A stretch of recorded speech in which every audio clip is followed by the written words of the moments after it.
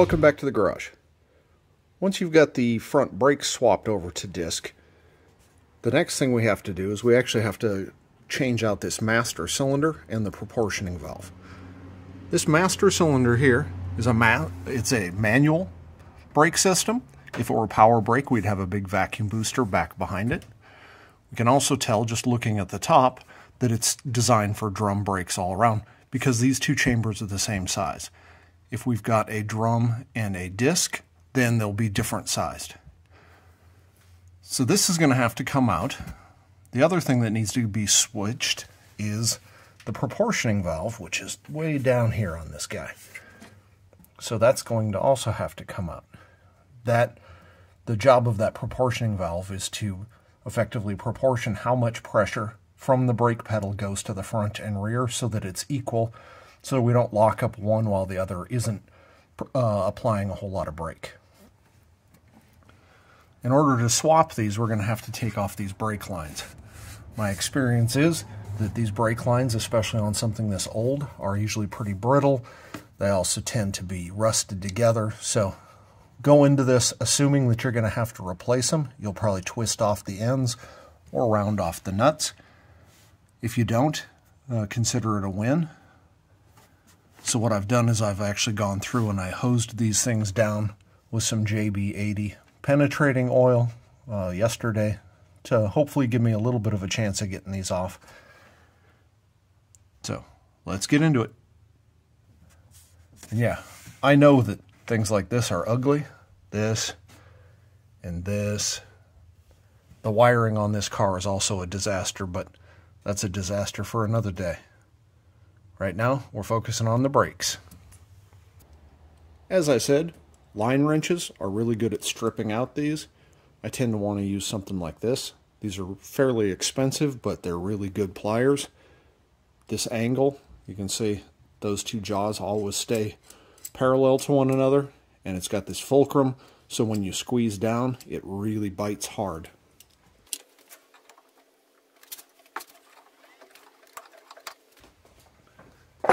Be aware that if you've still got brake fluid, in this, brake fluid is pretty corrosive. It's really hard on paint, so you want to probably drain it if you haven't already, or put something under it to catch it, even rags, to grab some of that fluid from dripping onto the paint of your inner fender well there.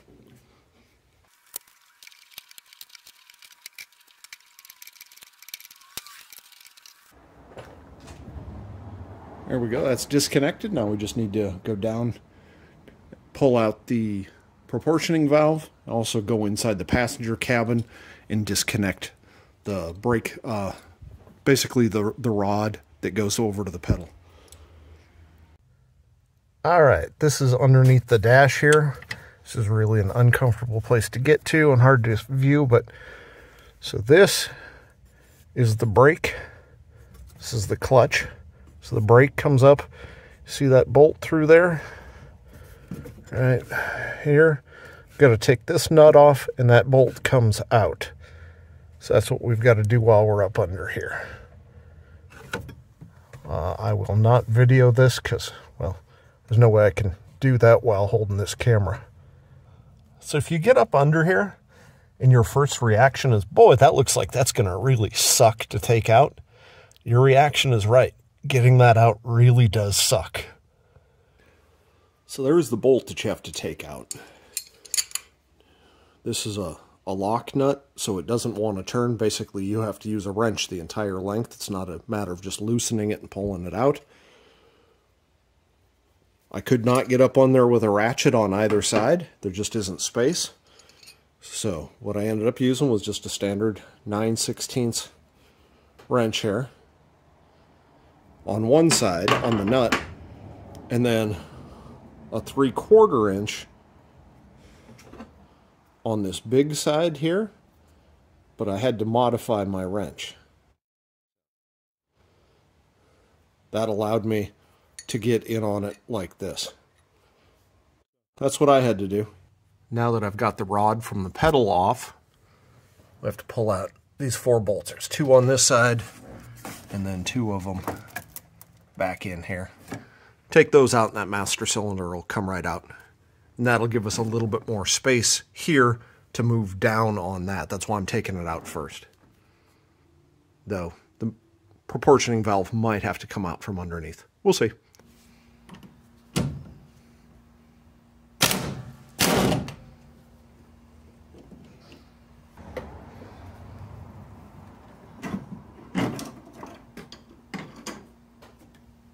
Well, with the steering column and everything down there, there's just no way to get in on there with some pliers. So we're going to have to go with the line wrench. And I can almost guarantee that this means I'm going to be making new brake lines.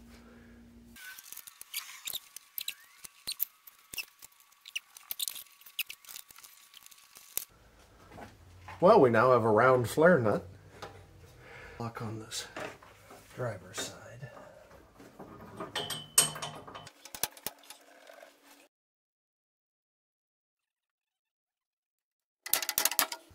So it looks like I'm going to be making new front brake lines for both sides.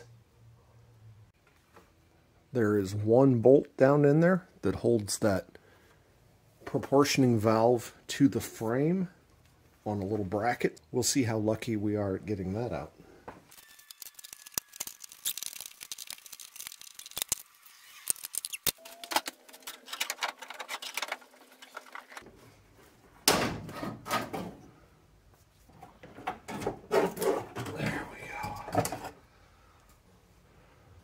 There we go, removed. You can see it was rounding off those corners as I was trying to take it out on both of them.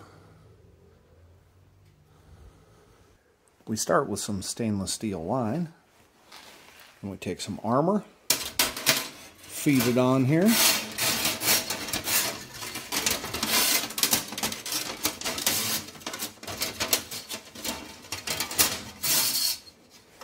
Like that.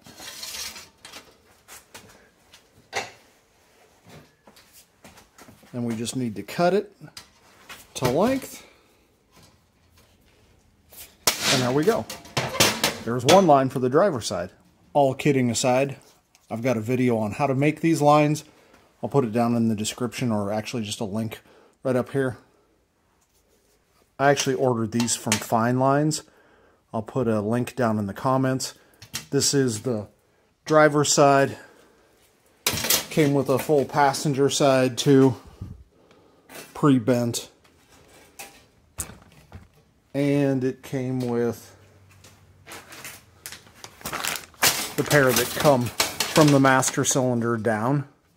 These, I haven't decided I'm going to use both because, again, I'm probably going to put in a line lock, but it was $120 for the stainless steel version. I think the regular steel was something about like $80. The number of mistakes it would have taken to make this guy, I would have used $120 worth of stainless anyway, so I just bought them. Let's get them installed. When I took this guy out of the box, it seemed too short to me. Laying it up here, it looks like it's the right width. It also looks like it's probably a really good fit. So I've got to pull out the old one, the broken one, or, well, the one that's cut, get it out, and then reroute this one.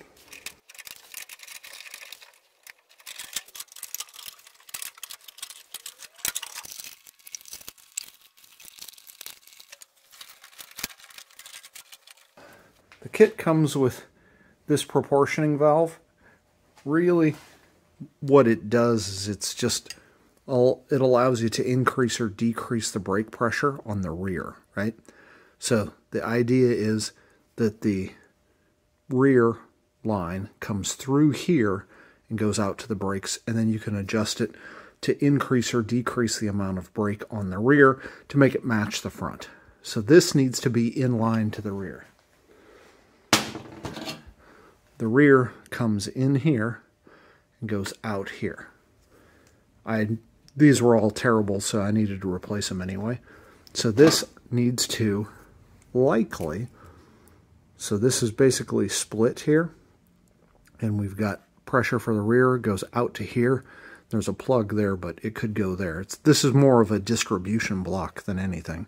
The front comes in here and goes to the passenger side, to the driver's side. So I'm going to pull all these out. This can either be in line here, or we can put it in line up here. What I will likely do is put it in line up here because it's easier to get to. And then this is the front. So on the front, I'll put in the line lock.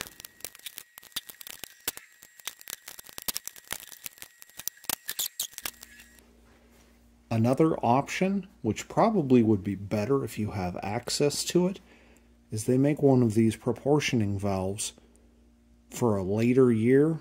I don't know what the cutoff years are, but probably 72 and up. At any rate, if you can get one of these out of a car that has disc brakes, you can just use it instead of having to put one of these in. So it's a better call, be a lot easier, a lot cleaner, but I don't have access to one of those. So when you clean up this proportioning valve, you can see I just did this with mostly a wire brush.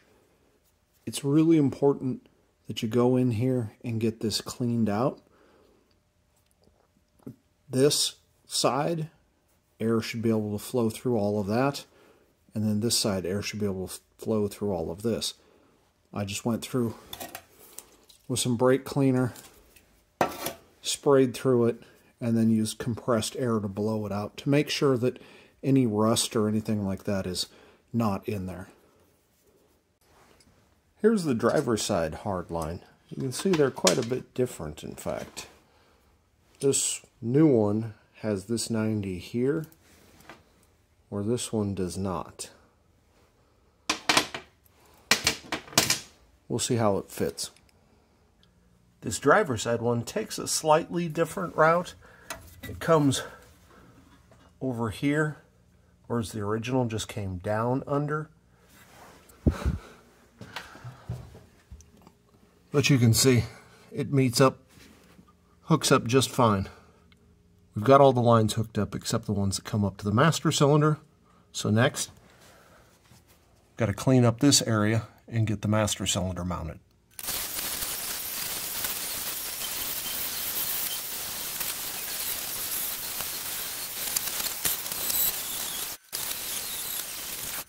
It turns out that the metal here is actually in really good shape. It's a little pitted, but it's not near as bad as it looked. I think when this was painted, the master cylinder simply wasn't taken off, so the area around it just never got prepped very well. At any rate, we got it cleaned up, hit it with some primer and some color match paint, then we'll get this master cylinder on. Here's the original master cylinder. The kit comes with this one here. You can see much different sizes on the chambers here. It also came with an activation rod that I don't think I'm going to use for anything. It's definitely not the same length as this in any way, shape, or form, so maybe it's for another body style later year or something. And it came with a kit that has probably the important pieces. Well, looks like it comes with new studs if you want to put those in the firewall. I'm not going to swap those. This is, looks like a cover maybe for that.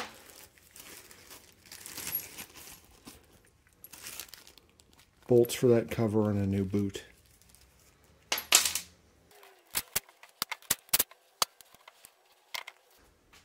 I'm going to try to separate this push rod from this piston so we can reuse it over here.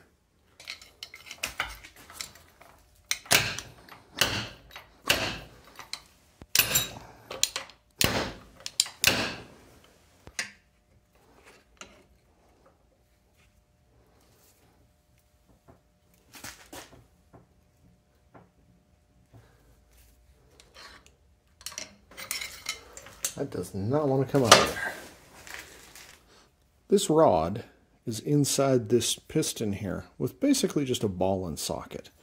The challenge is on the end of this there's an O-ring, and that O-ring with this age gets really hard, and pulling it past this is really, really challenging. So what I'm going to do is I'm going to use some leverage here, put this in.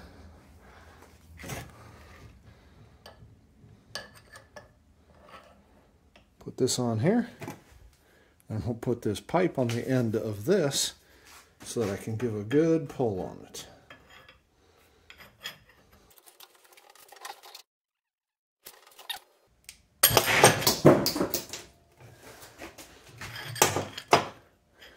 Seriously, the amount of force you have to do there is huge. You can see this old O-ring here. That's what was preventing it from coming out. We had to pull it past. The downside here, because that got torn, is I don't have that rubber piece, and the kit does not come with one. So we'll try some O-rings or something to make something up here. It's not critical, but it just helps keep the rod from pulling out. To replace that rubber piece, I've got a O-ring set here. We're going to look at the 010 and 011 size, which are here and here. First, slide that rubber boot on so you don't have to deal with it afterward. And I put 3 of the 010s on there. Then I go a little bit bigger, the 011.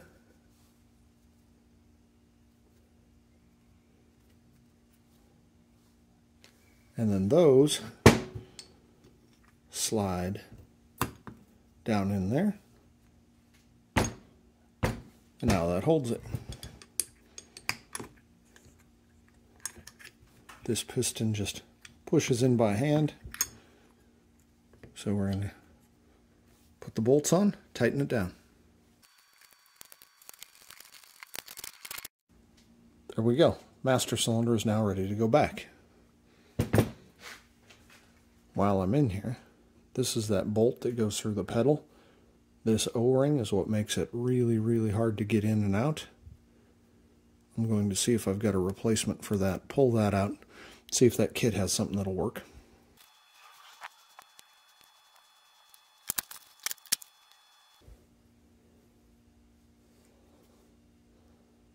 There we go.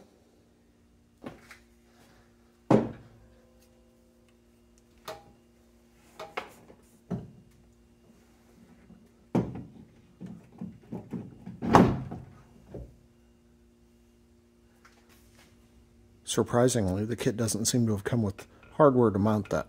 Had new studs, but no nuts. Put some nylocks on there.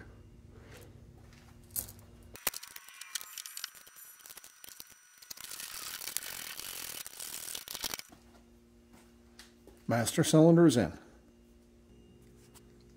I am very much not looking forward to crawling back under there.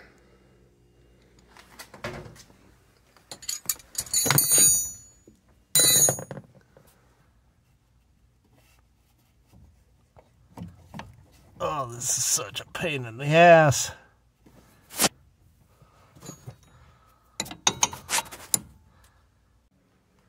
Alright, the master cylinder is in. Still have to run some lines from the cylinder down to the proportioning valve, get everything bled out. We'll do that in another video, since we have to get that proportioning valve bracket made. Also, we're putting in a line lock, so lots of other things to do. Just to keep this video short, thanks for watching.